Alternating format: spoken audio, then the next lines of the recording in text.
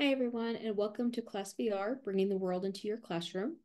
I am Chandra Martz, and I am a digital teaching and learning specialist in Canyon School District. Just as a reminder, as you're watching this, make sure that you're being committed, responsible, respectful, and that you are being safe. So take care of what you need to. If you need to pause it and come back at any time, feel free to do so. For ClassVR, we are focusing on explicit instruction and maximizing opportunities to respond. Our goals for today is learning intention is that I am learning how to use ClassVR so I can bring the world into my classroom in an engaging way. My success criteria for today is that I will know I'm successful when I can access the ClassVR website for PD, also access the ClassVR through Destiny to be able to check it out, access the ClassVR portal to be able to access the available content, create playlists, load the content onto the VR headsets, and provide meaningful experiences for your students. So we have a lot to pack into this half hour, so we're going to get started. First of all, know that there is basically two pieces of technology when we are talking about ClassVR. The first one is the actual ClassVR. Those are the headsets that you see that most teachers are going to use most commonly. Those headsets can be checked out through Destiny, and I'll show you that in just a second. But there are two sets of them. There is ClassVR Headset 1 that has 32 devices on it, and that's primarily for our elementary folk. And then we've got our set 2 that has 40 devices, and we did that so secondary has enough devices to be able to use in their classrooms. The second piece that we're looking at is Eduverse. Eduverse is a way that you can look at the explorable scenes without having the headsets. So Eduverse could be good if, for example, you can't get access to the headsets, or if you have students that may not be able to use the headsets but still want to be able to access the views, you could take them into Eduverse and give them opportunities to still participate even though they're not able to look through those headsets.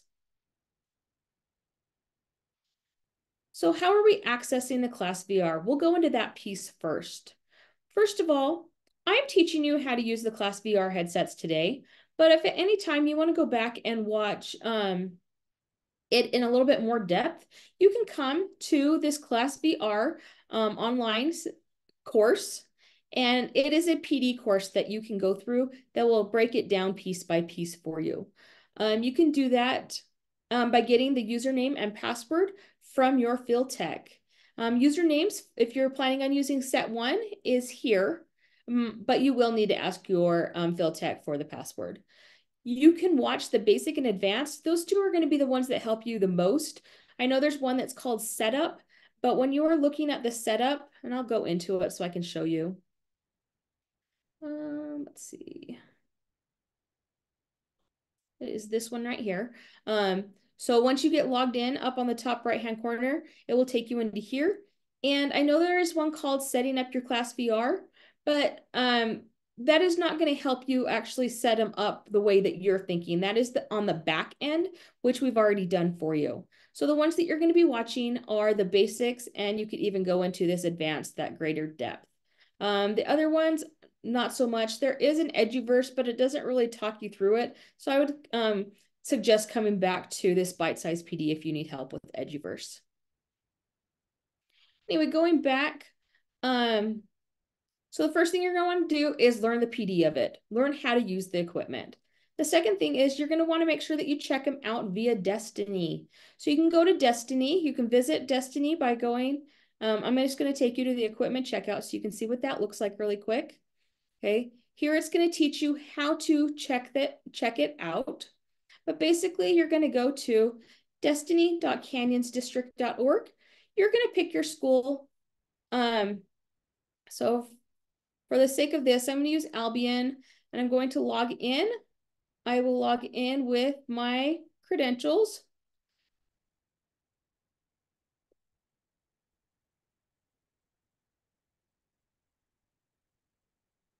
Once you log in, you should be able to go to more up here. Click on that back office. From back office, you should be able to click on the catalog. Make sure that Canyon's District Media Center is checked, and then search for ClassVR.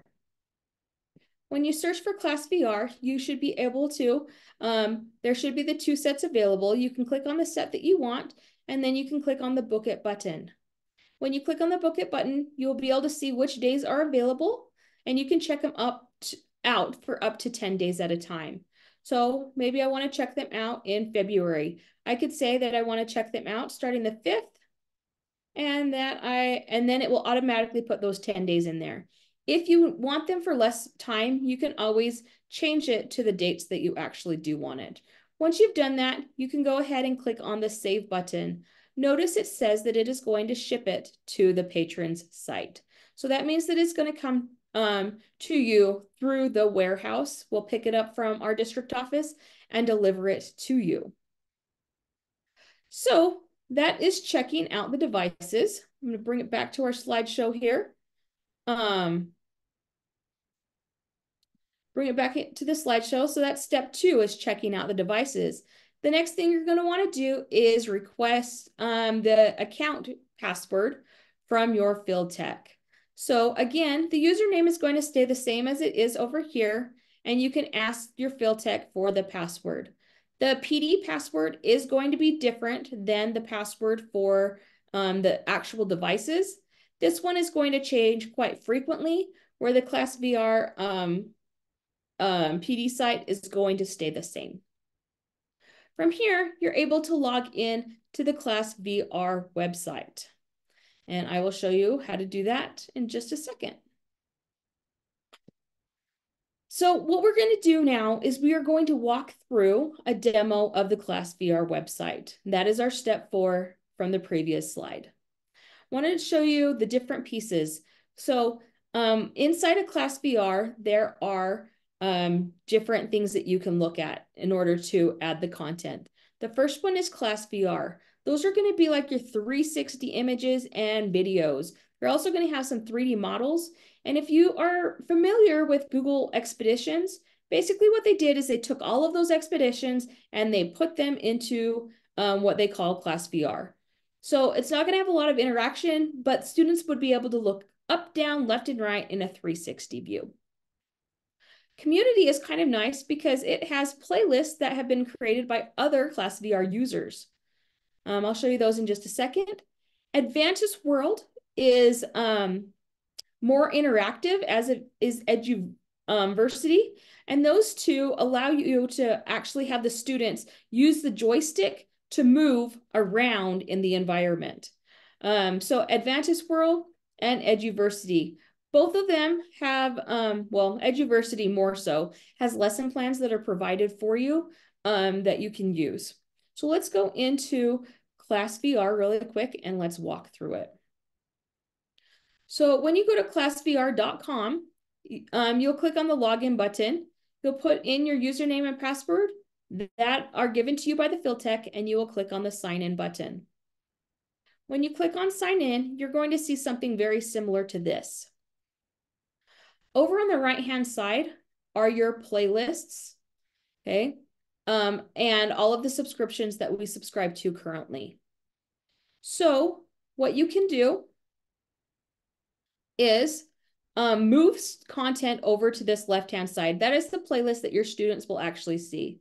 So options that you could do is you could look in the My Playlists. My Playlists are playlists that other people from around Canyons that have used that set before may have used and saved. So for example, I have where is it at? This set 1 demo. This is what I use when I just want to show people how cool our sets are.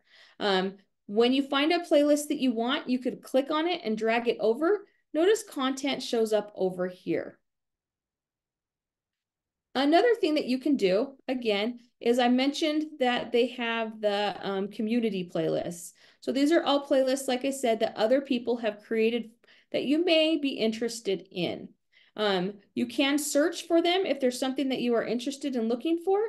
Otherwise, you can just kind of scroll through and see what's available. And and that's an option for you. If you're looking for something more specific, you can go into ClassVR. And like I said, those are the old Google Expeditions that allow you to look up, down, left, and right. So I can look through, kind of see what I want to look at. Maybe I want to go into history. And I can go in and notice that when I see my history, so for example, American history, I could see that there are 10 tracks. So from here, I could click into it and be like, oh, I think that these ruins in New Mexico might be good for me. I could put that in. And it's basically, if you click on it, it's going to give you a screenshot over here. It may give you some teacher notes, but notice that there's not really lesson plans attached to it. Okay, I would skip CoSpaces. We don't have accounts for that one. Unless you are a specialized teacher in high school, you probably won't have accounts for that. Advantage World Theme Park is pretty cool. When you go into it, you can look at the different pieces. Right now they have 4 different worlds that you can go into: Engaging Earthland, Literacy, Super Science, and A Trip Through Time. When you click on those, you can go into them and look further. So for example, maybe I want to look at this Age of Exploration, and now I'd be able to see the different pieces that are available here. So maybe I am interested in, I don't know, the Black Death. I can come into it, click into it. Now, notice that these have more of your questions. They've got lesson plans that go along with it. You can actually kind of start to see what this looks like.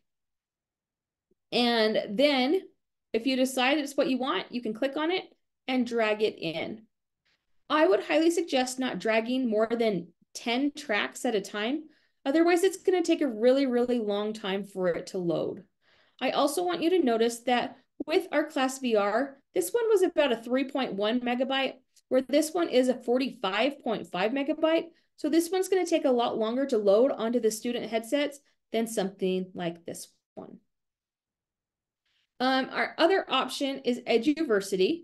Eduversity basically was built during COVID times, and what it does is it creates a place that kids could actually go on and communicate with each other. These seem to work a little bit better with Eduverse, but they have been added to the ClassVR. Some things that are cool about it is that if you wanted to and just have kids sitting next to each other in like a Spanish class, you could go in, or a French class or whatever. I'm going to go into French because I found it faster. You could go in here and have them talk to each other in a different environment than they normally would. And those are just kind of fun for them to walk through and look around. Like I said, though, I think most of your learning is going to probably occur in this Advantage World and how you use your ClassVR. I haven't played with world events much, but it looks like there's not much in it right now.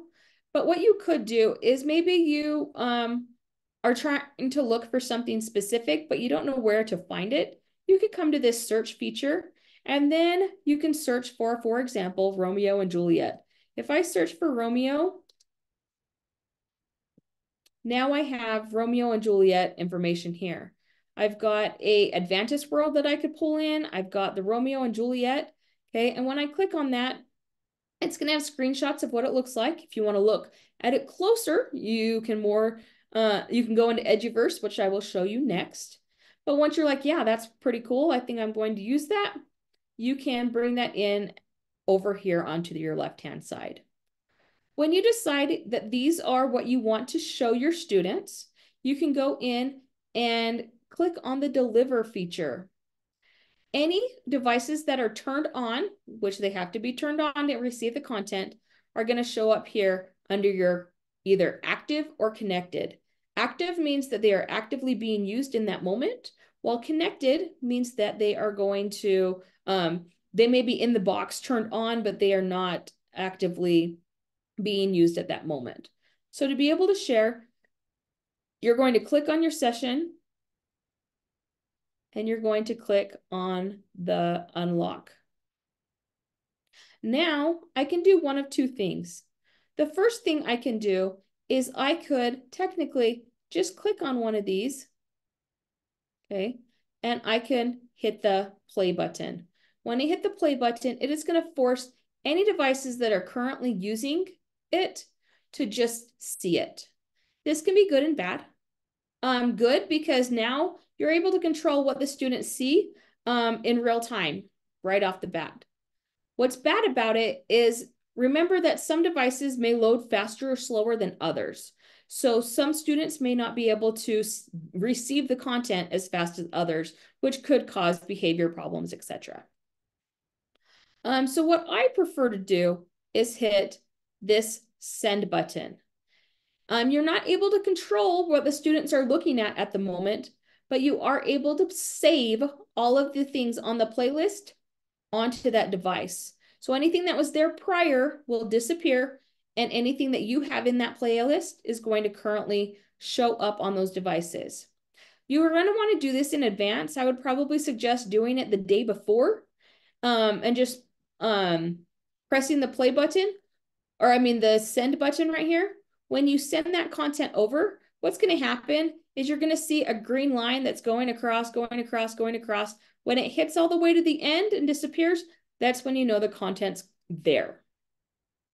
Like I said, it's going to put the content on any devices that are in the active or connected modes. The last thing that you could do is if you're planning on using it with one class and then you want different content for a second class and then you want to come back to that content for a class, what you could do is click on the save button. When you click on this save button, it's going to take that playlist and it's going to ask you to save it as a new playlist. So then you would be able to save it. I'm just going to save it as delete me. And then you would be able to click on save playlist. So that is the basics of using the content. I'm just going to remind you really quick on how to do it one more time. So I'm going to come over to my plan. I am going to come to whichever one, or I can search using search descriptions. So I can come, find what content I want. I can click on it and drag it over. Okay, notice this has 8 tracks. If I went into it itself, I could click on one or more and drag them over. And then I would want to come to my deliver, and I'd want to send the content over to have it delivered to my devices.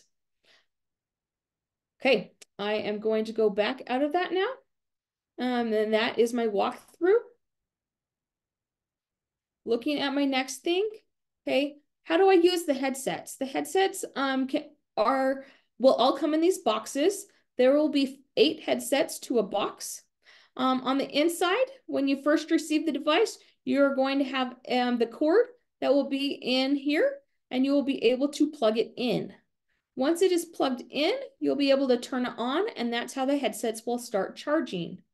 When the headsets turn green on the little dot on them, you will know that they are fully charged. To turn them on, you are going to be able to take the headset out of the box, and you're going to find on the bottom of the headset, there is a power button. Hold that power button down for about 5 to 10 seconds. And if you look through it, you're going to see like an infinity symbol. That is the symbol for ClassVR, and that's how you know that it is turning on.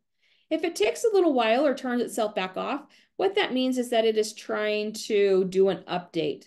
No need to do anything. It's going to do its update on its own, probably take a minute or two, and then you'll be able to do the content like needed. Okay, let's take a look at the Eduverse website. This is where you're going to be able to see what content you're actually putting on the devices.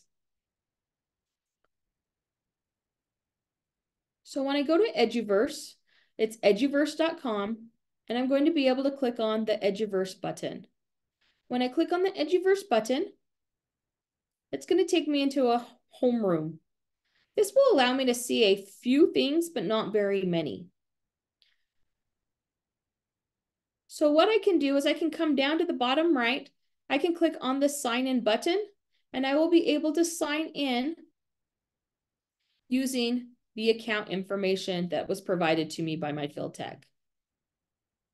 Once I've signed in, now I'm going to have more access to content.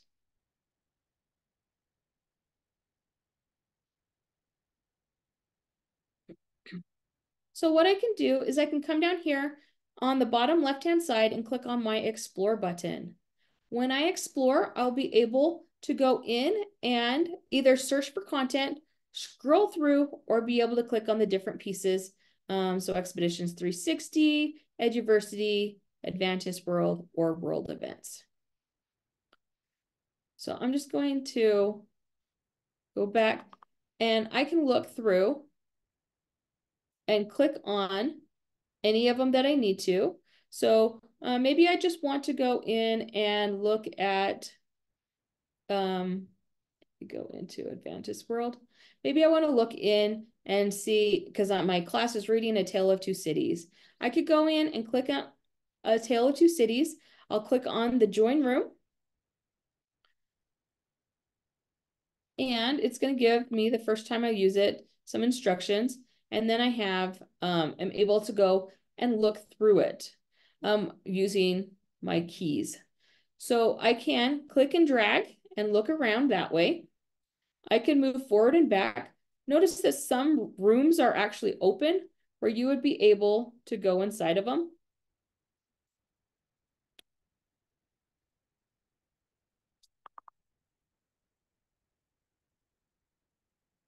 And you would be able to look around inside of that room. Once you're done, you can click and go back to explore more. But one cool feature that you could use on here is this hall pass. When you use this hall pass, you now get a website URL that you could actually share with your students. So I'm just going to copy this. Let me go into an incognito window really quick. And when I paste it in here, I am as if I was a student now. That student should now have access to Eduverse with the activity that you provided them. So what you could do is maybe inside of a Canvas or something, if you wanted them to look at multiple things, you could put multiple links to this. Those kids could join the room and then they would be able to look around just as if you were doing it with them on the ClassVR headsets. So again, Eduverse, you can look if you want something specific, for example, a frog, I could search for it.